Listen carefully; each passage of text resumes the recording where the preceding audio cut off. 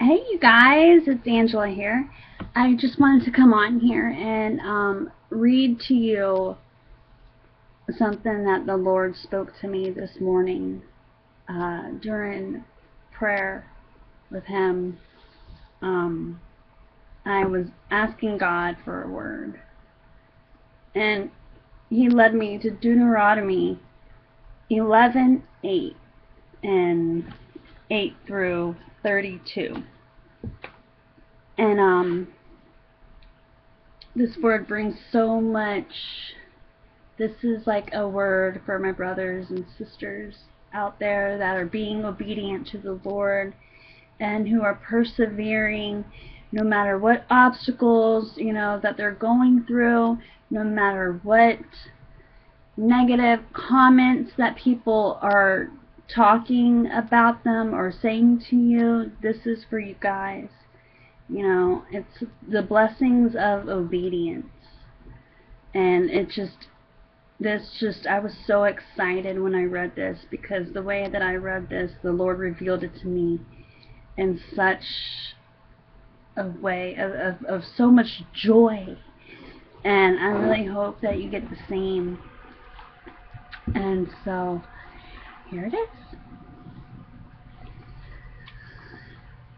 Therefore, be careful to obey every command I'm giving you today, so you may have strength to go in and take over the land you are about to enter.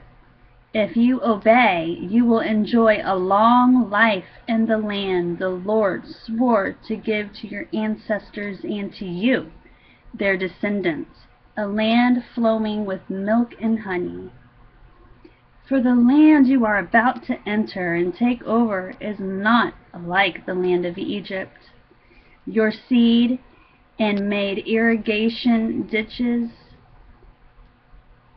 For the land you are about to enter and take over is not like the land of Egypt from where you came, where you planted your seed and made irrigation ditches with your foot as in a vegetable garden. Rather, the land you will soon take over is a land of hills and valleys with plenty of rain.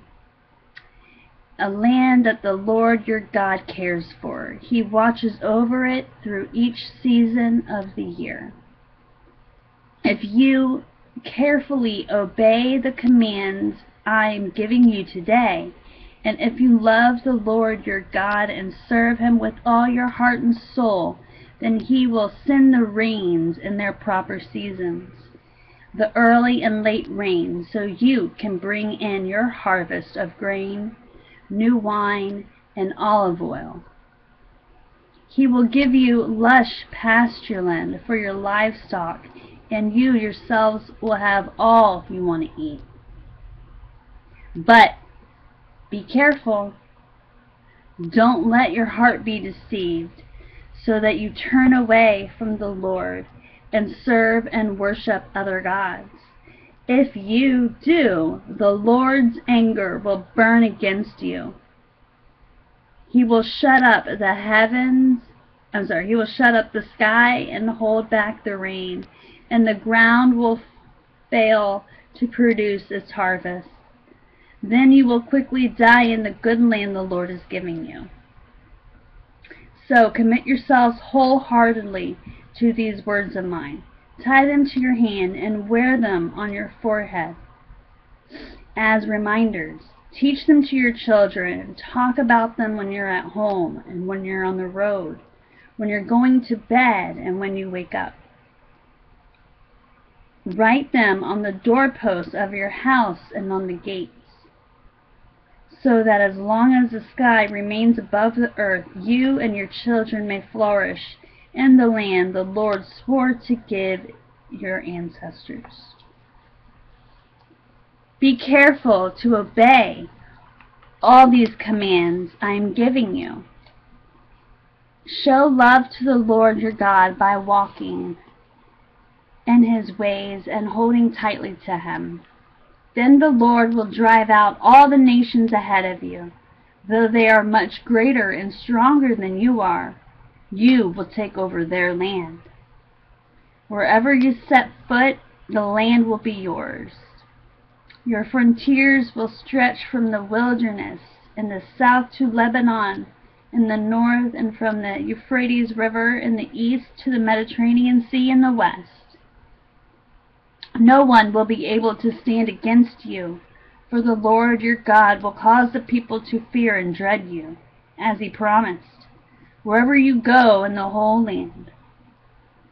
Look, today I am giving you the choice between a blessing and a curse. You will be blessed if you obey the commands of the Lord your God that I am giving you today. But you will be cursed if you reject the commands of the Lord your God and turn away from him and worship gods you have not known before. When the Lord your God brings you into the land and helps you take possession of it, you must pronounce the blessing at Mount Gerizim and the curse at Mount Ebal. These two mountains are west of the Jordan River in the land of the Canaanites, who live in the Jordan Valley near the town of Gilgal, not far from the oaks of Morah. For you are about to cross the Jordan River to take over the land the Lord your God is giving you. When you take that land and are living in it, you must be careful to obey all the decrees and regulations I am giving you today. You guys, we're about to cross that Jordan River into that land of paradise. As long as we stay obedient to the Lord and persevere through the trials, rejoice through the trials, and stay focused and have him with us all day long, not just on Sunday, not just at night, but all day. Just like this scripture says, commit yourselves wholeheartedly to these words of mine. Tie them in your hands and wear them on your forehead as reminders. Teach them to your children. Talk about them whether you're at home, on the road, going to bed and waking up. That's all day long he wants to be with us. And we need to be obedient and stay obedient to him because he's coming. We need to bring in souls to his kingdom.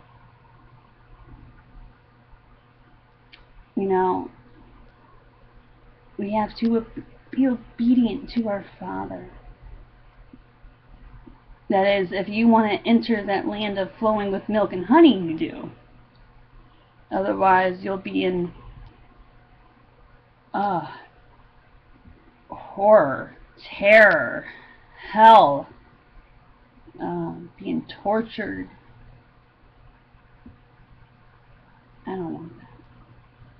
But reading this for me is like a confirmation of what some other people, brothers and sisters in Christ, has said. Sister Pamela shared the other day of crossing the Jordan, and then God revealing this to me is just amazing, and I'm just so excited and so full of peace and love and joy and all the wonderful fruits of the spirits that only the Father in heaven can bless us with. His blessings are just so wonderful. And I really hope that this gives somebody, some brothers and sisters out there, some hope. Just persevere. Keep seeking God with all your heart, with all your soul, with all your mind, because your blessings are coming. He's coming.